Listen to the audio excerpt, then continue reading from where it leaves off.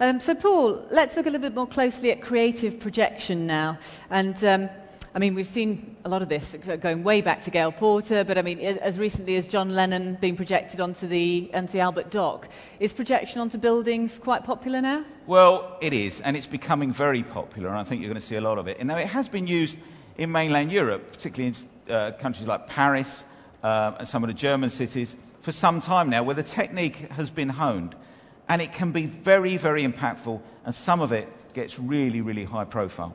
Now, we've got some great buildings and architecture in the UK. They're just crying out to be used and have some light squared in on them. And I'm sure that many of our clients, many of your clients, are going to ask for more what we call architectural projection on buildings and other things in the future. And I think, particularly coming up to the Olympics, I think we're going to see a lot of this in London, but also in the other cities as well. Now, companies may wish to bring their iconic buildings to life as part of a celebration or just part of a PR exercise. Bigger, brighter projectors have increased its popularity, coupled with HD content. Now, what I'm going to show you now is an example of something that was done in London. What you're seeing here is a building that's been projected on. The effects you see are the projected image. The building isn't moving, it's an optical illusion. It was done for Ralph Lauren in their HQ building in London on Bond Street, and I'm sure, like me, you'll enjoy this clip.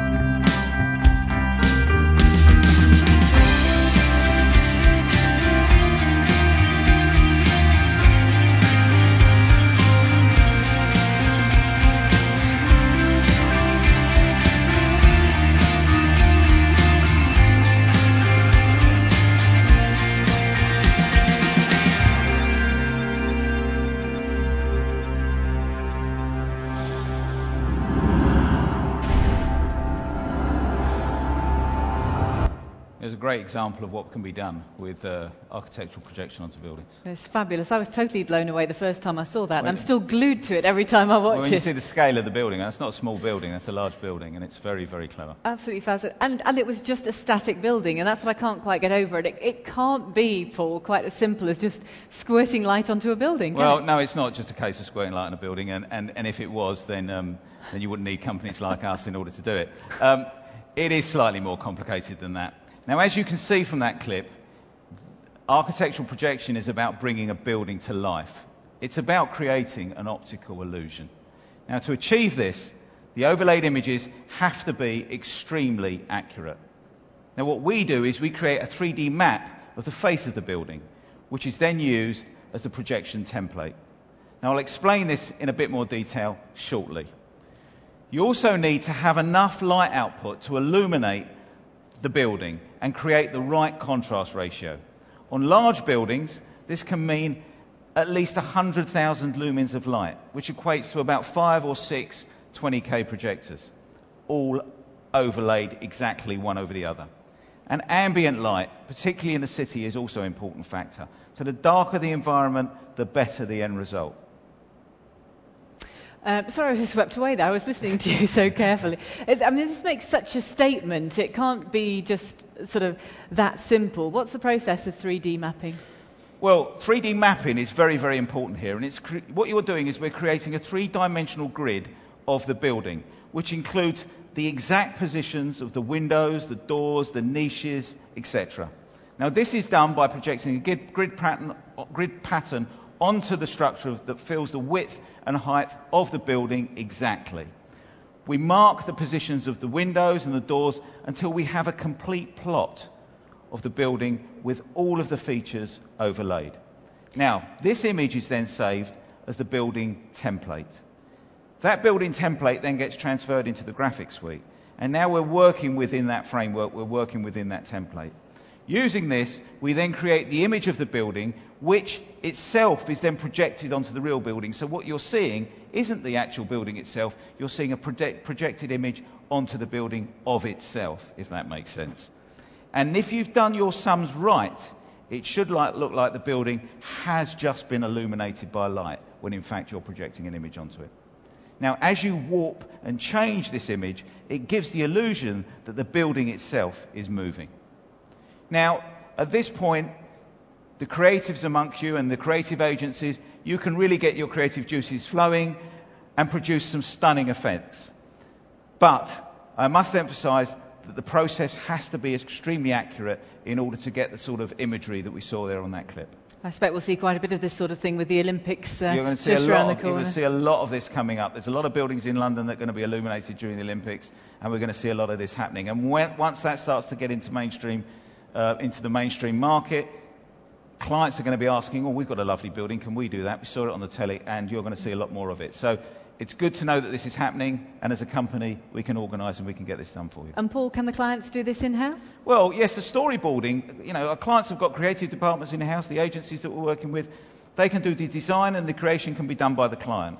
Now, it does require certain software packages to create the 3D imagery, but this can be handled by the production agency, if they wish. But Blitz can also provide this if you wish us to do it as a complete turnkey package.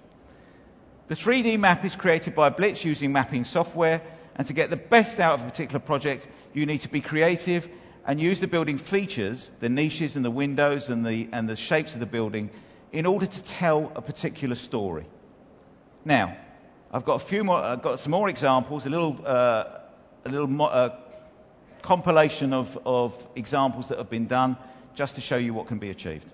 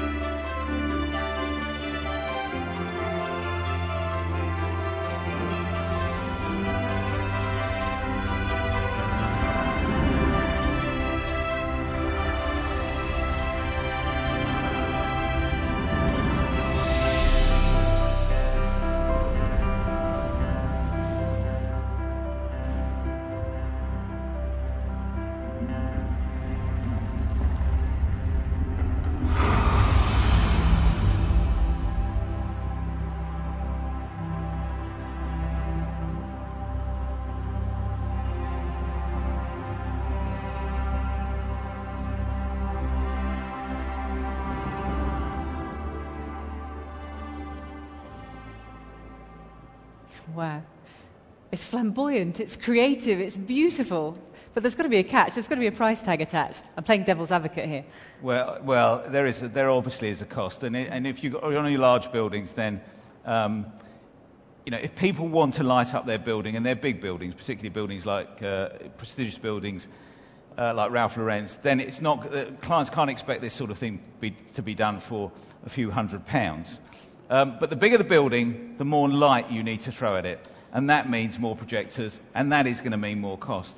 But again, I say it's all relative. Software creation will affect the overall cost depending on how complicated you wish it to be. Environmental factors come into play, such as ambient light, where the projectors need to be positioned, etc. So, if you had a very small building, that may cost £20,000 and you'll be able to get a good result. Very large buildings, particularly that Ralph Lauren one, you're probably up in terms of projection, you're up to about £150,000 just on the projection for that sort of building. But it really depends on what the client wants to do. If they want to make a big splash, and this is a big PR stunt, and certain companies certainly coming up to the Olympics, are going to want to do things like that because they're major sponsors. They're going to want to make a big show, and I'm sure that the budgets and funds will be available. And what about pitfalls, Paul? What sort of things do you have to watch out for? Well, there are certain things that you need to watch out for. In rural areas, you may be able to quarantine a space and set up without much effect on the surrounding neighbourhood. But in the middle of a city, it starts to get a little bit more complicated, obviously. Permission may need to be granted from the local authority, police and highway agency. Projectors may be positioned in or on surrounding buildings, and you need to get permission from those building owners. If the projectors need to be seated on towers, which we've done before, then a full risk assessment will need to be carried out, particularly if they're in public areas. Power may need to be supplied by a generator, and weatherproofing, certainly for the technical equipment, also needs to be a consideration, particularly in the UK. Now, all of these things can be addressed by Blitz, and we can facilitate much of this for our clients.